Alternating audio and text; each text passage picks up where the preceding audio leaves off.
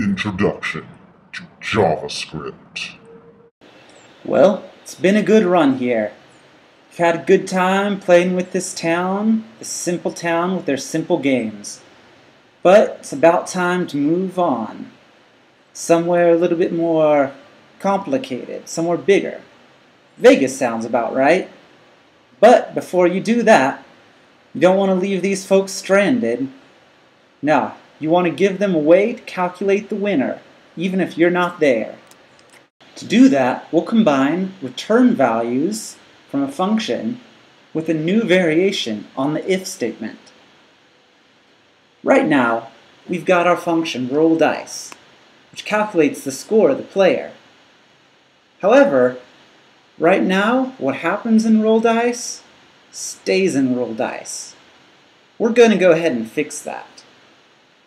First, we're going to provide a return value.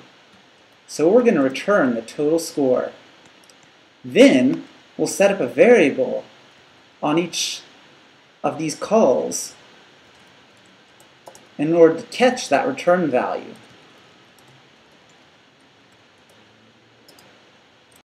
Now, we'll have to see which one is bigger. To do that, we'll be using the less than and the greater than symbols. These work just like the double equals, in that they're comparing the size of two numbers. For example, 3 less than 4, that's true. So it's going to return us some true. 3 bigger than 4, that'll be false. So, our if statement is going to test whether one of our totals is bigger than the other. And if so, we're going to print out that that person wins. But what's going to happen if my total is bigger? We're going to need another if statement to check that case.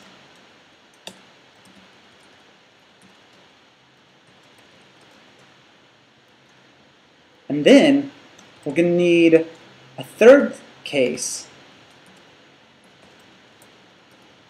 in order to check what happens when they're equal.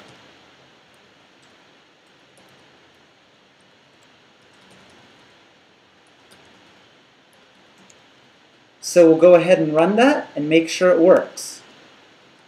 Play dice. And it seems to be working. This is great. Now, this works, but it's not the best way of doing it. If you look at this, it looks like we're testing 3 different things. But really what we're doing is we're testing which one of our scores is bigger. So we're going to use a construct called an if-else statement that helps us see that in the code. Essentially, the situation that we have right here is that all 3 of these conditions are mutually exclusive, but the computer doesn't know that. And the person reading this for the first time won't know that. So the person and the computer, it'll evaluate this if statement, and even if it's true, x is greater than y, and it doesn't need to do any of these others, it'll still evaluate these statements, trying to see if they're true or not. So we want to fix that. We're going to put an else statement, which tells the computer to only look at this if the previous statement was false. So now, if x is greater than y, the computer won't bother checking whether y is greater than x, because we've told it that those are mutually exclusive. And for this last part, since if x is not greater than y and y is not greater than x, they have to be equal, we'll use a simple else statement with no attached if statements. Here's the code in the REPL. Not only is it shorter, but it's more obviously doing one thing instead of 3 separate things.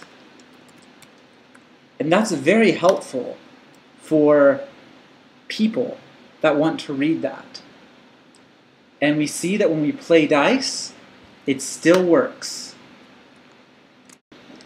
Sometimes the else statement makes it so that things are not only easier to read, but easier to implement. That will be the case for your homework assignment. What I want you to do is go to this REPL and make a condition so that if any player's total is equal to 7, they win automatically, and they don't look at the other choices. You'll be using your if-else statements. Good luck, and I'll see you next time in Vegas.